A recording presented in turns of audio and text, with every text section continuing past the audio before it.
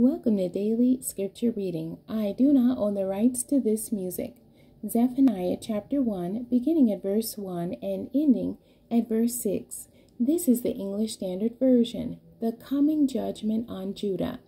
The word of the Lord that came to Zephaniah, the son of Cushai, son of Gedaliah, son of Amariah, son of Hezekiah, in the days of Josiah, the son of Amon, king of Judah.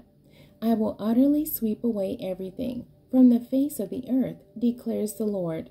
I will sweep away man and beast. I will sweep away the birds of the heavens and the fish of the sea, and the rubble with the wicked.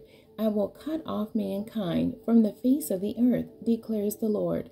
I will stretch out my hand against Judah and against all the inhabitants of Jerusalem, and I will cut off from this place the remnant of Baal and the name of the idolatrous priest along with the priest, those who bow down on the roofs to the hosts of the heavens, those who bow down and swear to the Lord, and yet swear by Milcom, those who have turned back from following the Lord, who do not seek the Lord or inquire of him. The end. God bless you and thank you for joining me today.